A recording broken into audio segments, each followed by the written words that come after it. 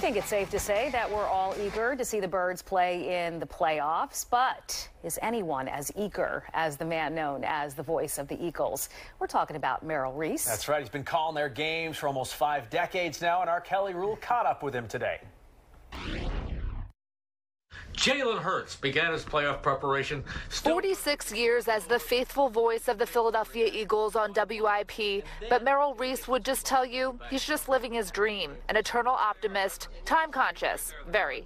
I like to feel that if I got 4 flat tires, I'd still be able to hitchhike or walk my way to the stadium. A golf lover, book reader, and maybe the hardest worker I've ever met. People say, boy, you make a game exciting.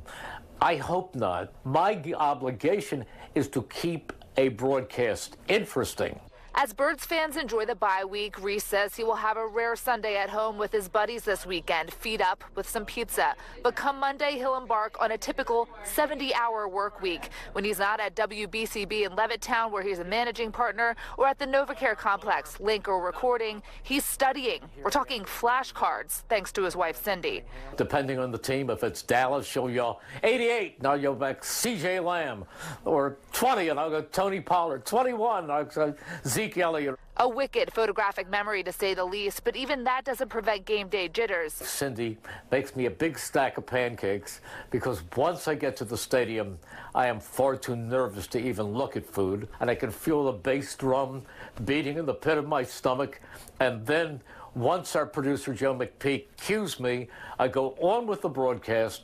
That infamous video of him announcing the 2017 Super Bowl win was the only time that game he was truly nervous, he says. Not that they lose. Sitting 110 yards away, Reese feared he wouldn't see the final play. Incomplete! But he didn't miss a beat, and for the record, he didn't cry, he told me. And I said, the game is over. And the game is over! The Philadelphia Eagles are Super Bowl champions. The Philadelphia Eagles are Super Bowl champions! Do you foresee those words coming out of your mouth again this year? I think there's a chance. Confident is not the right word. I am hopeful. He thinks last Sunday's game is no barometer for the playoffs and that Jalen Hurts is ready. He wants it for the fans. I just think that Eagles fans are the greatest and most knowledgeable fans in the NFL. We don't even say the R word around here. No. I will never retire. I love doing this too much. Kelly Rule, Fox 29 News.